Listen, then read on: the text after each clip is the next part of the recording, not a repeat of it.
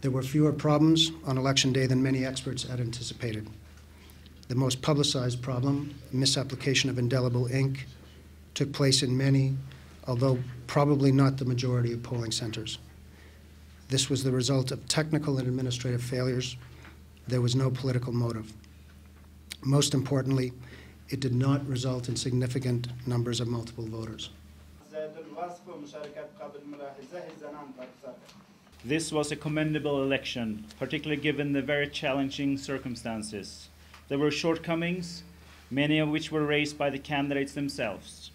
These problems deserve to be considered to ensure the will of the voters was properly reflected and to help shape improvements for future elections.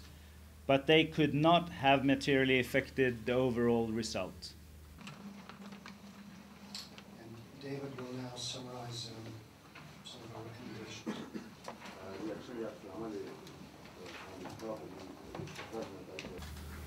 Finally, the expert panel was created for reasons unique to this election, including insufficiencies in the complaints and appeals procedures. The panel must not be a precedent for future elections.